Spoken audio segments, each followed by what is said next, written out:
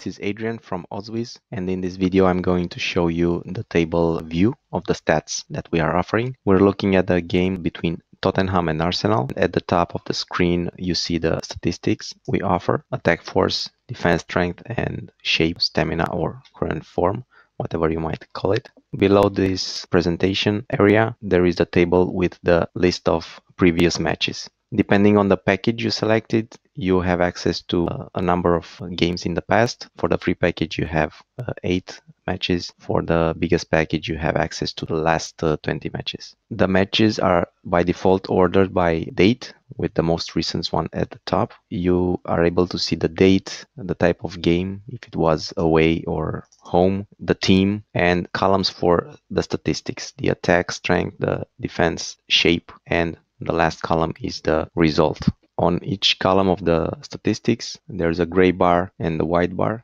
The gray bar is showing the reference team, which in the left side is Tottenham and on the right side is Arsenal. The white bar is the opponent. As you can see, this table is very useful when you want to see the evolution of a team based on different statistics. Here you see that Tottenham in the last 4 games had a little bit of down with regard to attack, but the shape of the team is actually pretty steady. On the other part, you can see that Arsenal is very much fluctuating in terms of shape, so it's not very consistent. At the top of the tables, you see options that allows you to make more use of the statistics. You have a checkbox that will filter matches based on the type of game. For Tottenham will show only matches played at home, and for Arsenal will show only matches played away. Now you can see all the matches are played at home for Tottenham and all the matches are played away for Arsenal.